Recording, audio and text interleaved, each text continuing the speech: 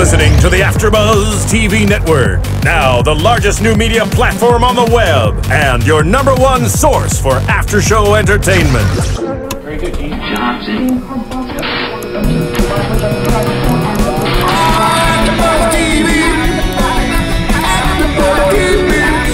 The AFTERBUZZ Studios in Los Angeles, California. Presented by Maria Menounos and streaming live thanks to Akamai Technologies. This is AFTERBUZZ TV's Black Sails After Show. We'll break down tonight's episode and get you all the latest news and gossip. And now, another post-game wrap-up show for your favorite TV show. It's AFTERBUZZ TV's Black Sails After Show. Yo, hey guys, what's up? Welcome to AFTERBUZZ TV Black Sails Episode 2. I, Roman numeral 11, or I, if you will. I am your host, Captain Ryan Hooks, coming at you. Joining me on the panel today, the newly bearded Miss Roya Taheri. R is the first letter of my name. Hello. R is your first letter. Pirate puns and more. Yes. Well, I felt bad that you and Lem had to carry the beard thing, so I thought I'd come in with the beard. Yes, and, rocking a new beard. Yes, I'm not used to it. It needs to be trimmed a little bit. Is your face warm? It's super warm. It's such a great feeling when your face is warm, because it's a little chilly today in Los Angeles, a balmy 50 degrees for all you in the Midwest, and you know the northern states freezing out there. Yeah. Anyway, let's talk about Black Sails episode I. So, what did you think about this week's episode? I liked it a lot. I thought there was a lot more character development in it, and it created more storyline, like more what's going to happen. More plot points, right? Yeah, exactly, and I was really excited about that. I'm excited about that too. So I read a lot of reviews about the show over the past couple weeks, you know, leading into, because obviously they released episode 1 before it was on, and then they released the episode live, and then, you know, episode 2 now. And a lot of the reviews that I read were positive in the show, but the negative aspects were there wasn't enough action, basically, which, from what I've read in some of the articles and coming into the show and what I've learned, the first 4 episodes of the show are going to be primarily character development. Because when they did all this development, they wanted it, you know, they wanted you to learn about these characters and connect to these characters so that when they get into these episodes with action sequences, and when stuff starts getting crazy, you have somebody to associate with. You have a good guy, whether they're good or not. You have somebody that you want to cheer for and you want to root for. Because then there's an episode coming up where they're going to show what it's like to take a ship. Interesting. And they're also going to show what it's like to fear when you're taking that ship. And the good thing about character development as well is that when they actually do have a action scene, we'll know in our head, oh, well, John Silver's going to act this way because that's just how he is. What John Silver versus, you know, yeah, exactly. John Silver's a survivor, and he's going to do whatever it takes to survive, whether it's the right thing or the wrong thing.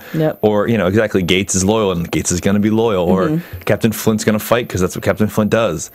So, well, I don't know if you call that fighting, but that was a little bit weak at the end of the fight scene, the first episode. It was roughhousing, just a little bit. Until the cannonball got involved, and then suddenly it's all downhill. So I also, in reading other articles this week, I learned that this episode 1 rather, of Black Sails got 3.5 million viewers, which is the highest rated Starz premiere that they've ever had. Okay. Now, 3.5 million isn't really that high in regards to primetime television in terms of NBC, CBS, you know, the big major networks. You know, they're pulling in 10, 20 million viewers. So just I did a little comparison, took a look at some numbers.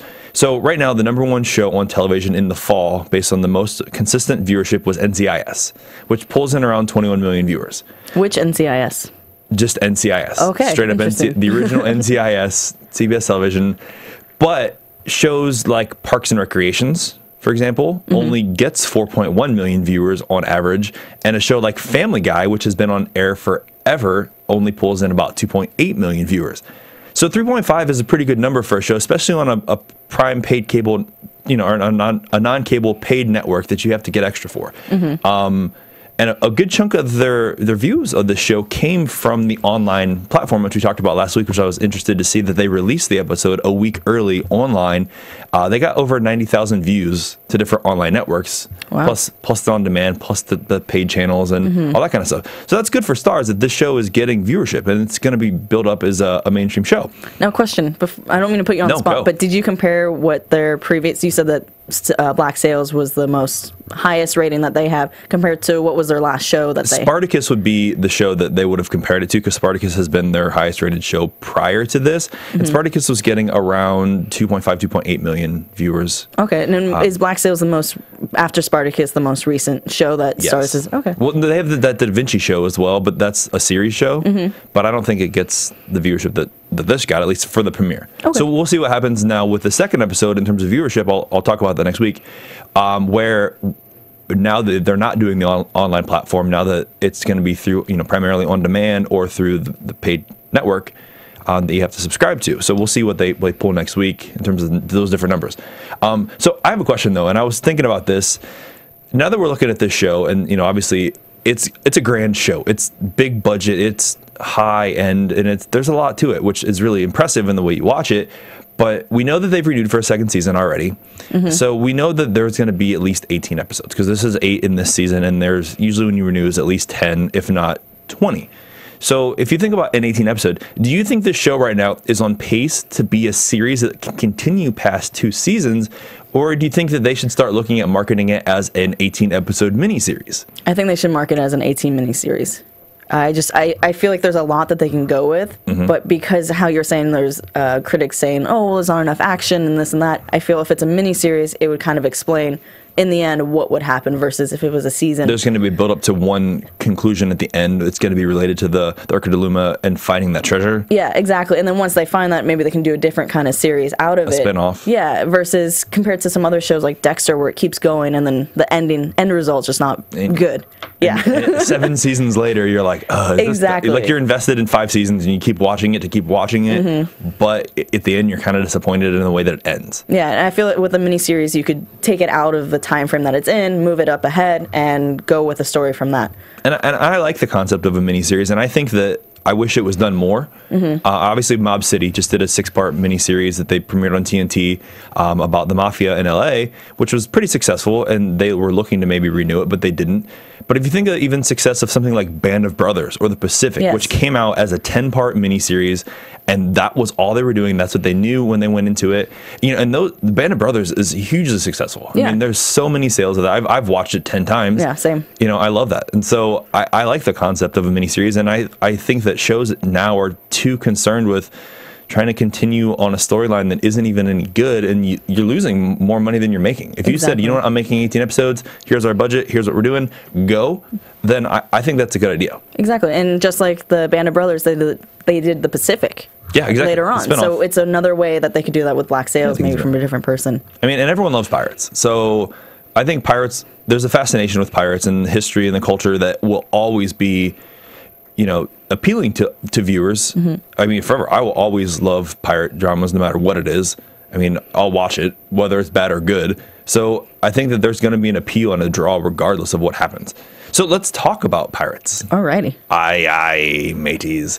So as we are starting to watch the show, we're seeing a lot of different relationships that are being built. There's a lot of different dynamics in the relationships between characters. So obviously the episode starts off with Max and Eleanor. Yes. So there is a relationship with the two of them where Max is definitely in love with Eleanor. Which I wasn't sure in the very beginning when she talks about, we can get out of here, we can get out of here. I wasn't sure if she was serious or if she was trying to use Eleanor as a way for money.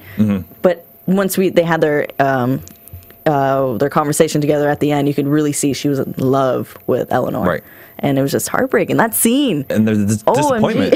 Yes. Because as we find out, Eleanor has high ambitions. Yeah. I think that she's been cast in the shadow of her father, as we saw in the scene where she's trying to bargain with the pirate who brought her the stuff that they'd stolen. And he's like, when did you sprout tits? And I see you're not your father and blah, blah, blah.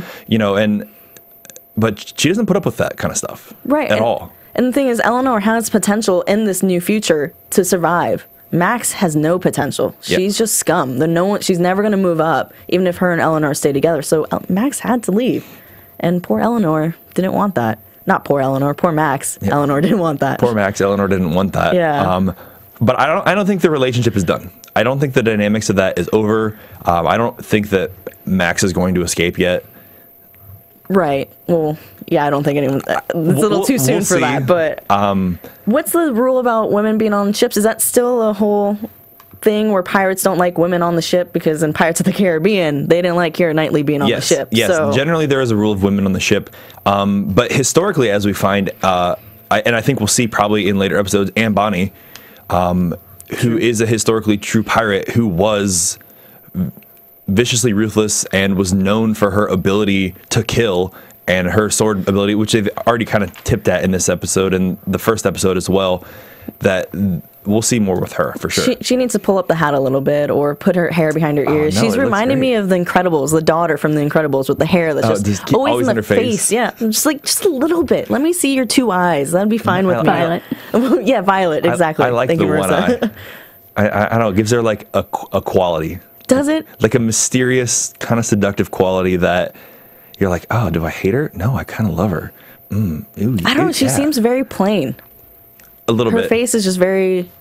I mean, obviously, all the other actresses on the show they're very beautiful because you see their face. Yes. But I don't know. Maybe if she puts her hair behind her ears, she won't be plain. But Anne Bonny traditionally wasn't a good-looking person either. So maybe she's too pretty for Anne Bonny, and they're trying to make her look dull. That's fair. That's fair. Cool. So we'll go with that. So Eleanor is getting around, and we also have a really good relationship with her and Vane. So we learned in this episode that her and Vane had a sexual history. Yes. Which I mentioned last episode, and I thought that was going to be the case, and it is the case. So Vane basically comes to her and says, hey, I think you are cheating us or withholding information from us, and we want in. We want to go get money, too. We want to do these things. And Eleanor shows up to play ball this week. Yeah. I thought Hannah did an awesome job this week. In every scene that she was in, she was very strong and very commanding of the scene. Yeah. Just couldn't look away, especially in the very first scene. I was going to point that out. Okay, fine. She was naked and I liked it. I'm not going to lie. No. So, but she basically tells Vane and puts him in his place. You know what I found really interesting is that the way Vane approached her. He was very genuine. He was very sensitive. Yeah, I liked that. That was a good side of him. Yeah, I didn't expect that. I thought, okay, maybe because in the first episode you see him, he just kills. He doesn't care. He just kills. It's all about pirate and his rules or whatever. And then now he's kind of asking her in a nice way, hey, I know we used to have a thing, but can we make this about business and not about us? That was a weird approach from a pirate. Like I said, I liked it. And I think if we learn more about their relationship, I think we're going to find that he might be in that relationship a very caring person, a very like genuine and like loving type of person that maybe it's something that only she saw. Because, you know, historically, again, the show has a few pirates that are real. So Anne Bonny's a real pirate, Calico Jack Rackham is a real pirate, and Captain Charles Vane is a real pirate. These three people were historically known. All three of them were known for being excessively vicious, very ruthless. And actually, historically, Charles Vane was involved with Captain Henry Jennings, who was the group of people that went and found the Spanish treasure ship, the Urca de Lima. Oh. It wasn't until 1718 that actually happened. Whoa. Historically, the show is inaccurate. Whoa. But don't you dare ruin it, okay? I'm just kidding. Spoiler alert. But there's no Captain Jennings as of yet, so we'll see if he shows up. And it actually doesn't take place historically until 1718, and this is set in 1715. So you're saying if Captain Jennings does show up, I have the right to throw an apple pie at your face? You may. For maybe potentially spoiling. Historical spoiler alert. If you read anything online ever, you can find out that Captain Charles Vane used to serve under Captain Henry Jennings, as well as Calico Jack Rackham. And so he served under Rackham. Yes. No, not under Rackham. I'm sorry. Captain Jennings was the captain of the ship that Rackham and Charles Vane, before he became captain, served under. So if he's a captain already, it's obviously going to be slightly skewed historically. But there was, the true treasure ship that they found. And as a matter of fact, with them being so ruthless of pirates, there was an issue in 1718 where England tried to pardon all pirates so they could become normal citizens. And I saw that in Pirates of the Caribbean. Yeah, when they did it with Johnny Depp. Exactly. And they were basically pardoning the entire Isle of Nassau, if you will. And they said no. That Captain Vane and Rackham and a few other pirates, he had 40 people on his crew. They said, you know what? We don't care. We want to keep looting and polluting because we want the money. Interesting. So I think it'd be cool to see a softer side of Charles Vane in this, especially when it comes to Eleanor Guthrie. Now, I can't help but every time I see Captain Vane or the way he reacts, I keep thinking of Shane from The Walking Dead. And I'm just expecting him to like smack or like to change and be such a jerk that Shane was in The Walking Dead, you know? And so I'm trying to push that out every time I watch him in a scene. Like I said, but he kind of proves it sometimes that he is very similar to that character. I loved the contrast this week. And I don't think in Walking Dead that you saw that. So it's cool to see that they're giving depth to these characters. They're giving love stories and stories of power. Because again, with Eleanor, you see the contrast with her and Max, and there is love between them. And whether they admit it or not, or whether Eleanor admits it or not, rather, there's something between them, or they wouldn't be doing it. She pays for Max to make sure she doesn't have sex. No one else has sex with her. Yeah, and there was guards at her door that Max additionally paid for beyond the other guards that were there. Yeah, which is weird. There was 6 guards at the door. She walked out the front door and nobody saw her. Well, when you have a pirate hooker that looks like a schoolgirl wannabe, I guess you would look the other way. I guess. Just saying. Just putting it out there. See what happens. So yeah, so they're setting good dynamics, I think. And as much as you want to hate on the lack of action in this show is very much a drama, and that's great because that makes me want to watch it even more. Because then I'm going to be like, oh, I'm really into this show and the drama and this and that, and then all of a sudden stuff's going to start blowing up, Michael Bay style, and I'm going to love it even more. Yeah. So that's true. So I think that it's anticipation for all these things, and from what I understand, there is a lot more to come with the action sequence. So those of you who are fans of the explosions and the sword fights and all that, it's coming. A new tide, if you will, so to speak, is coming. So yeah, again, I like the dynamics, and we also have a pretty good relationship that is being developed here with the contrast of Captain Flint, Billy Bones, and the Quartermaster Gates. Yes, I love Billy. I mean, well, I love Billy.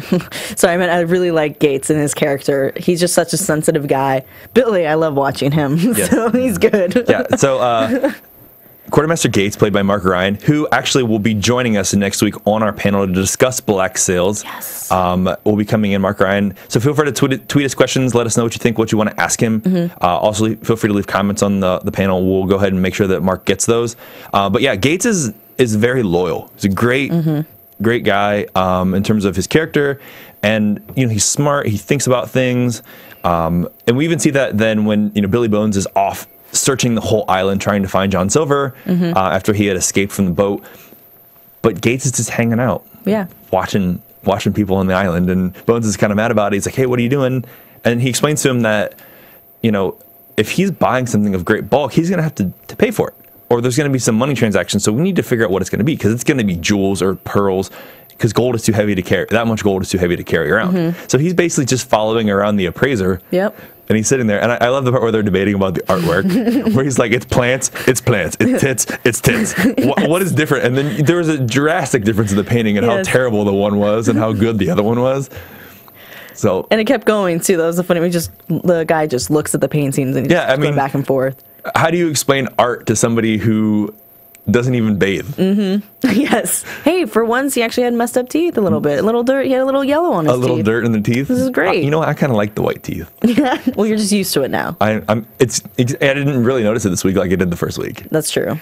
But they didn't really smile either. Nobody's happy this week. Exactly. There's a lot of drama this week on the show. And then we also have some other relationships, because we have the contrast with John Silver and Max, because they're into a partnership, whether it's mutual or not. Both of them are planning to gain something from it, and I think that they are working together well. I don't feel like there was a lot of tension between the two of them. So you don't think that there's sexual tension between them? You think that's more business related? Well, I mean, Max is gorgeous, so yeah, but she's in love with Eleanor, right? So I didn't get a lot of sexual tension between them. I'm not saying that there won't be. I just didn't feel it that this week that there was that kind of. I felt this week was very business, very much, and I think that with Max's plans to try to escape with Eleanor, and she wants us to go through as much as John Silver does. That's true. And John Silver's an opportunist, as we've learned from just 2 episodes, that he's going to do whatever it takes to survive, even if that means putting himself in a situation where he might be in trouble, but he's basically indisposable. But there's also one letter that he only focuses on, and that's I, meaning himself. Yes. So Max could be screwed in the end. We'll find out. I know. I don't like that. I just want her and Eleanor to get together. I think Max is too smart so far to do anything that will put her in a situation where she's basically screwed over. So I think that she will cover her assets, if you will. Was that a pun? That was a little bit of a pun. It was a bad one. It's not really covered that much. So that's true.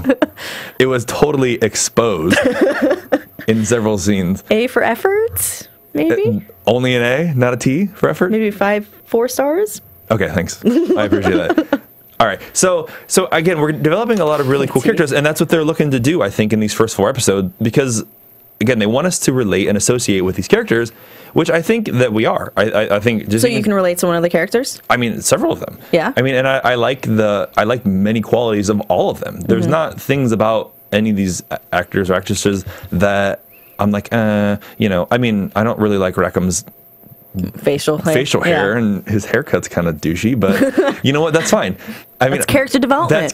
That's making me. They're establishing them as villains. Yeah. Whether they'll end up being villains or not, we'll find out, because I think they're not too far in predictions that there's going to be something with them and teaming up with other pirates coming up. Yeah. I foresee that, because they're going to need each other. Both camps will need each other to survive and also to succeed in the upcoming endeavors. So we'll find out what happens with all of that in future episodes. That being said, I would like to talk to you folks today about iTunes. Oh, do you? Oh, I do. I love iTunes. So you can find all of our content on iTunes. It's free to download. AfterBuzz TV puts out over 67 shows every week with over 100 countries and over 25 million subscribers. So feel free to go into iTunes and check us out. We would appreciate it. Give us a rating. 5 stars is the best. Leave us comments. Let us know what you think. We do these shows because we love doing these shows. We love to give our opinions, and we love to hear from you guys. So let us know what you think of the show. Let us know what you think is going to happen in the show. Leave us comments. And, get at us, because we want you to be happy with what we're giving you. We actually had some great comments this week about the knowledge that we brought to the show, which is great, because I spent a lot of time, researching and looking into information about the pirate history and also about the beards. So hence Roya's beard this week. Put that on there. There you go.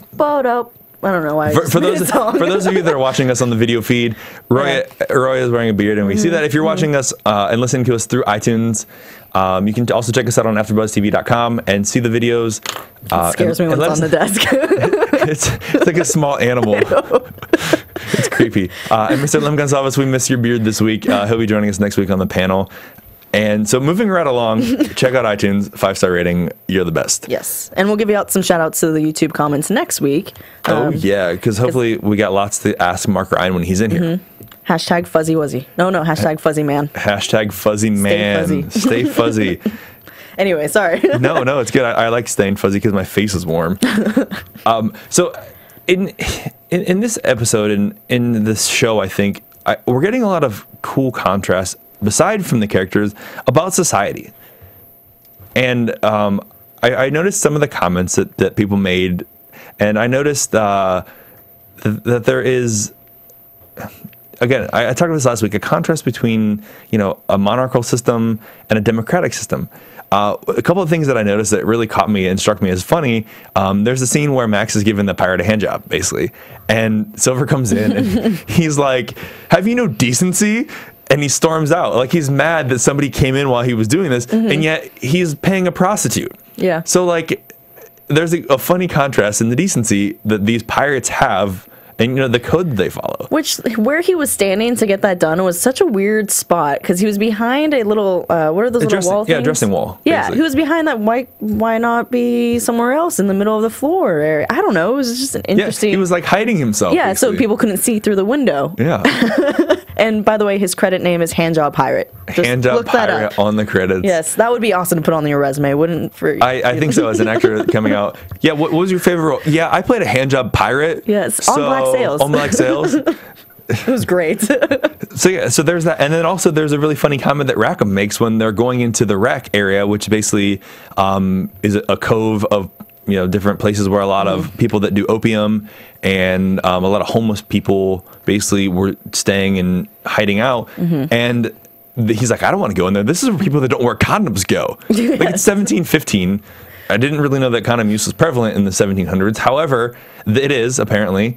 That's good. Yeah, it's great. I mean, people that are having sex with prostitutes, you don't want your stuff to fall off.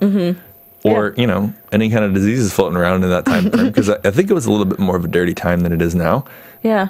So, especially a lot of peepers, apparently. Apparently there's peepers, which is funny then because the prostitute makes the comment to John Silver when he's peeping through the hole to watch the transaction take place.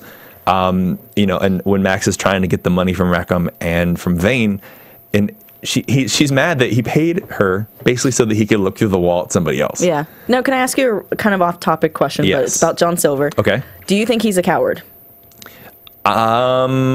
You know what? I think John Silver is going to have a defining moment in the show where he's going to stand up and do something. So you think he kind of is a coward at this point in time? I think at this point, yes. Okay. Because I would agree, because there's been two situations in this last episode where he hid from the transaction, which I get it's smart. He's supposed to do that. Yeah, but then the second time when he's out in the rock area and he's hiding again and he sends other people out that die for him. Yes, yes. The gaunt man as well as the old hobo man both get beat up and killed so he can escape. I think that, and I'm hoping there will be a moment in an episode, and I'm probably going to say episode 6, where I'm picking an episode, and I'm going to say episode 6 is when we're going to see John Silver have a defining moment as a character that's going to show his courage. Because, I mean, I think he's smarter than the fact that he picks his fights. There's no point for him to do something rash and stupid where he's going to get killed. I'm going to pull a Price is Right moment and do 5. 5 is my number, Bob. 5. One lower with episode 5. So episode 5 or episode 6. And let us know what you think, too, on YouTube, iTunes. Do you think that John Silver is a coward? Do you think that he will have a defining moment as a character where he will do something heroic and courageous and maybe save someone? Yeah, I'm not going to say who he's going to save, but I'm going to say that he's going to have a defining moment as a character. And that's my guess as to right now, because I don't know for sure. But I'm going to put that out there and see what happens. But anyway, so like I said, I'm getting a lot of cool contrast, like I said, with this, with society. And the other thing, too, that we're seeing is potential thoughts of Eleanor talking about wanting to, if, you know, with her father being gone, she wants to keep Nassau as an island. They want to continue to cultivate it and make it into a community and, you know, have cattle and build an army and start a community and have a government. And I don't know if she sees herself at the head of that government, because she talked about her father at the beginning.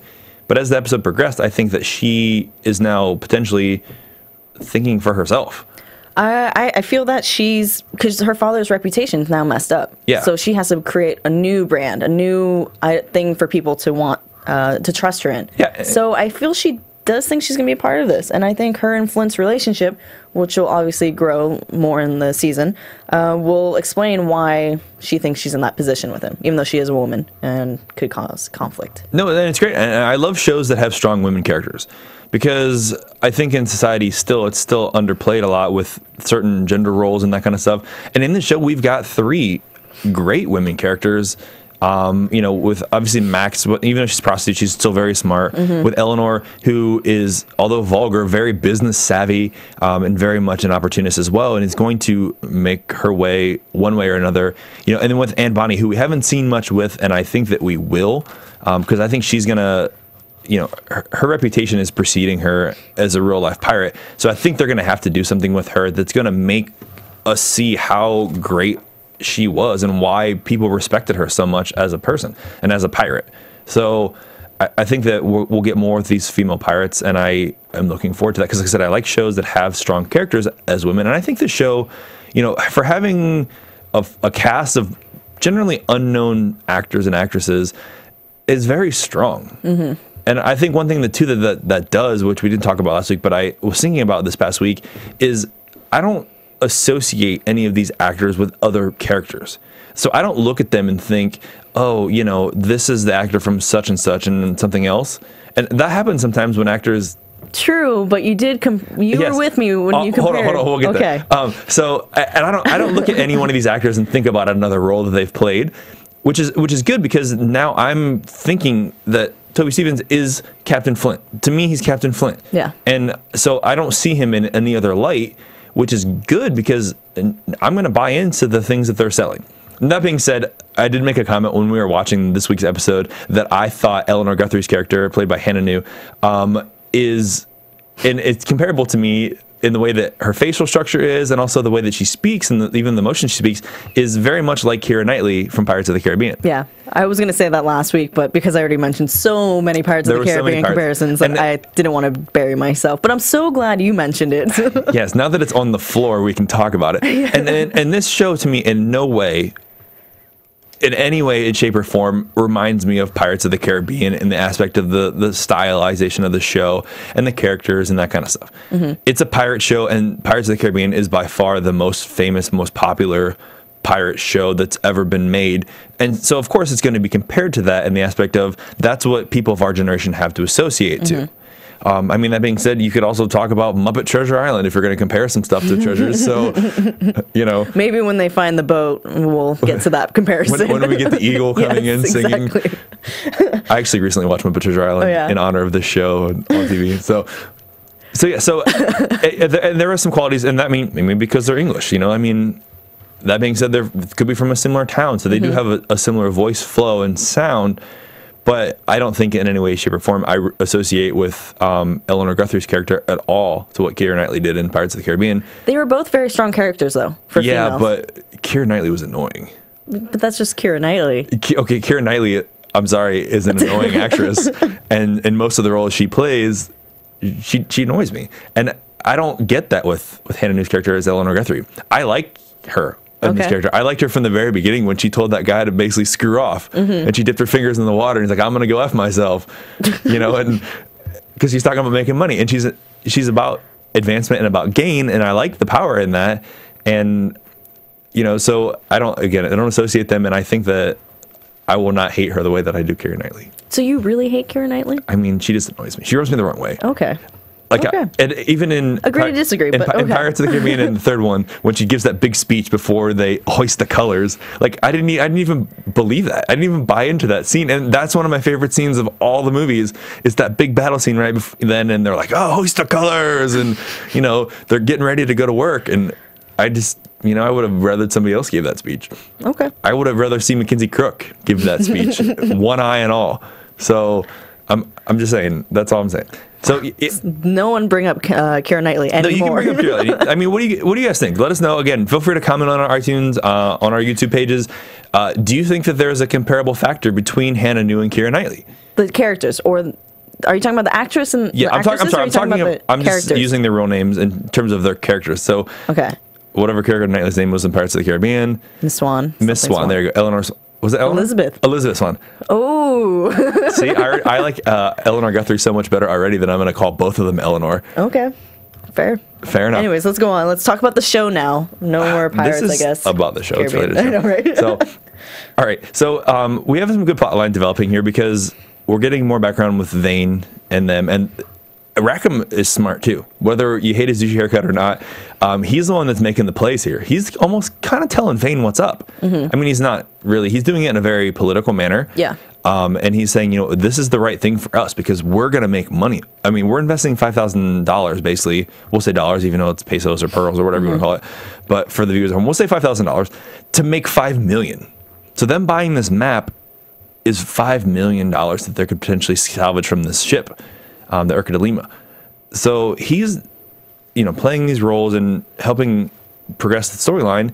And I think that it's going to lead to, again, that partnership that I was talking about between everyone, because everyone's going to need everyone else. You know, as we start to relate and associate with all these characters, we start to see that they also have flaws.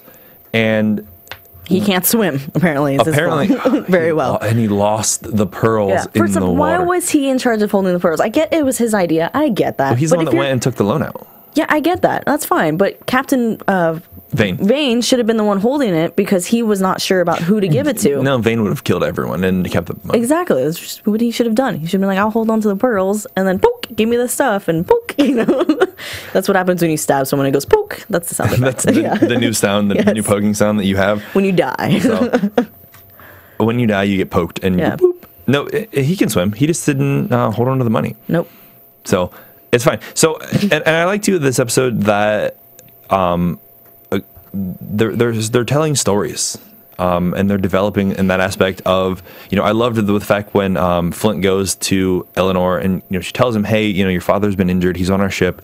And this sets up more of this potential societal thing because Flint sees this as an opportunity. He wants to be a king. Mm-hmm. He mentioned it in the end of last week's episode that he's going to be the king of the new world.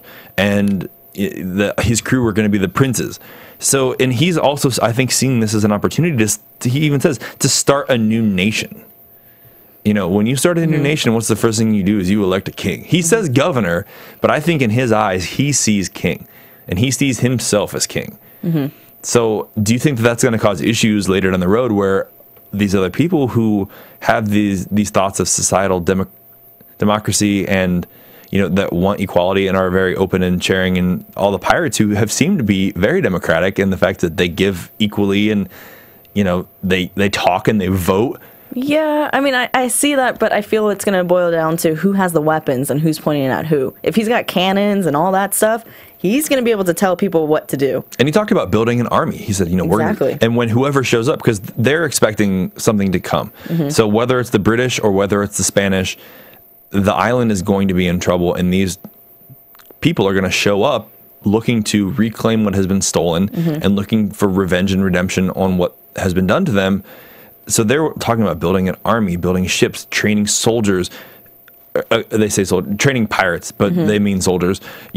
Even getting cattle and starting farms. And I think the pirates would definitely be on board for it as long as they were getting paid the amount that they should. Yeah, and were able to change their lives. I think they would do it. And he said he wants to give them hope. Yeah, they've lost hope and they have nothing to do, so they want to get more of that back.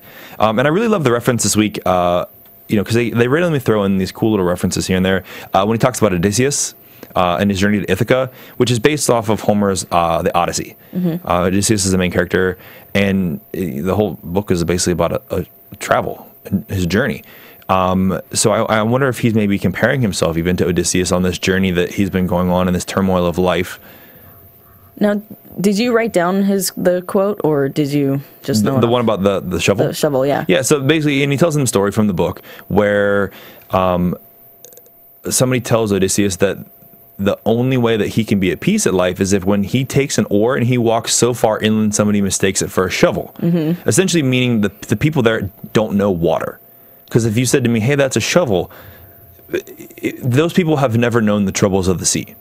Question. Answer. Do you think this is a tie-in to where at the end, we see him arrive at the lady's house where he rides forever and forever and ever, and then he ends up at this lady's place super tired? So at the end of do you think it's kind of like a metaphor for that? It could potentially be a metaphor. Yeah, a good connection there, where Flint rides his horse inland in the island at nighttime at a furious pace, and he arrives at the house of a woman who is unnamed. At the end of the episode, is also uncredited. I did a little looking, and I think correct me if I'm wrong when we get there, but I think that this character is Miranda Barlow. I'm just based on looking some stuff at IMDb, played by Louise Barnes. But I'm not positive. I thought their facial structures looked the same. So I think that's who this can be. But he basically collapses, and it almost like he's at peace. It's like the first time that he can really relax after the events that have taken place so far, with him struggling to find the map, him killing last week the character. Did you make a person last year? A little tiny person that's... A little tiny person last week? I did not make a little tiny person last week, but... I did. Guilty. Oh. Sorry. Well, then we know. Okay. So he collapses, and I think it's him finally getting a chance to rest and be at peace. So we'll see if this turmoil of all these things start to weigh on him, too. The way he relaxed, though, for me, I felt like that was, I know this might be getting into a little bit of predictions, but I feel that she might be his wife. And I'm waiting to see if there's a kid, because that would explain why he's trying to plan for the future.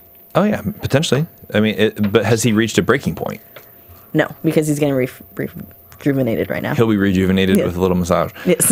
Whoa. I didn't say a hand job pirate hook. I didn't say hand job either. I said a massage. There's something totally different about that.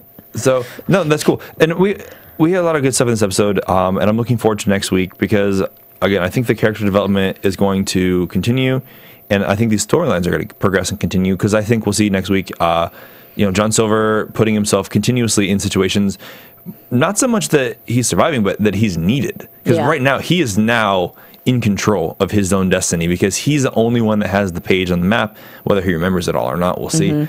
I bet there'll be a point where he'll be trying to remember it and doesn't remember it. But he's protecting himself in any aspect that he can. And I think that the other pirates are going to need each other. So with that being said, I think that we've covered an extensive amount of this episode, and I want to go right into predictions. Roya, what do you think is going to happen next week? And now, your AfterBuzz TV predictions. For next week, I feel as though we might actually get to see who that woman was that Captain Flint ran into. Obviously. I believe that Eleanor is going to have to make another decision of protecting Max, and she's going to actually act out and protect Max. I don't know if that was in the preview or not. There wasn't anything about that, but I could see that for sure. Like with a paddle. Like I think I don't know if that was her or not, but not a paddle, like something. An oar? An oar, yeah. Is that what they're called? Whatever. She's going to protect Max in some way, but I don't think it's going to be enough to rebuild their relationship together. I think Max is going to say thank you, and then that's going to be their way of separating. Do you think that their relationship is done? I think it's going to be one of those relationships where they will always love each other, but they cannot do anything further. They both are going on different pathways. Yeah, Max needs to get out of being a whore. Eleanor wants to make it to the top, and they just have two different needs. Different paths that they're going to end up going on. Exactly. So I think that's what's going to happen with them. I think Billy is going to be really good at jumping more on rocks, because he was really good at it before, and I just want to keep seeing more Billy. Mr. Hopper is great at hopping. Yep, exactly. So, also had a birthday this past week, so happy birthday, Tom. And I think maybe Captain Vane is going to, I don't know. There's something with Captain Vane. Obviously, the men are going to go turn around and attack him, or verbally attack him, maybe kill Rackham. Ooh, you think Rackham's going to die? Or be very close to it, beaten to a pulp. Maybe beaten to a pulp. Yeah. Cool. So that's a lot of things that we can potentially see next week. Hopefully, we'll see all kinds of crazy stuff. So I think that, like I said, I foresee some kind of partnership developing with Flint and Vane and Eleanor Guthrie. Whether it's mutual or not, they're going to need each other, and I think there's going to be all kinds of fun odds that they're going to be facing with that, because they're both captains and they both want things. All three of them want things a certain way, but who's going to be the one to compromise? And I think at the end of the day, Eleanor is going to be the one that makes them compromise. I think that they both kind of listen to what she says enough. Obviously Vane having a past history with her, and the way he showed that soft side to her. And there is a mutual respect between Flint and Eleanor that we saw this week with the way they spoke to each other. And I also foresee Mark Ryan coming in next week to talk to us about the episode. Yes. So tune in next week when we talk more about Black Sails episode number 3. And again, special guest Mark Ryan as Quartermaster Gates will be here joining us on the panel. Roya, tell us where they can find you. Guys, you can find me on Twitter at HeyRoya. That's H-E-Y-R... Wait, what is it? H-E-Y-R-O-Y-A. Sorry, it's really early for me at the moment. And I'm also on Instagram with the same HeyRoya name. All right, and as always, you can find me at RyanHooks92 on Instagram, Twitter, Facebook, and Yahoo. So feel free to tune in next week. Got Mark Ryan coming in after Buzz TV. Black Sails episode 3. We'll see you then. From executive producers Maria Menounos, Kevin Undergaro, Phil Svitek, and the entire AfterBuzz TV staff, we would like to thank you for listening to the AfterBuzz TV network. To watch or listen to other after shows and post comments or questions, be sure to visit AfterBuzzTV.com. I'm Sir Richard Wentworth, and this has been a presentation of AfterBuzz TV. Buzz you later. The views expressed herein are those of the hosts only and do not necessarily reflect the views of AfterBuzz TV or its owners or principals. Thank you for watching AfterBuzz TV on YouTube. For more of your favorite after shows and interviews, subscribe to our channel here, and be sure to share your opinion on the episode in the comment section below here. We'd love to see what you guys are buzzing about. Thanks again. Buzz you later.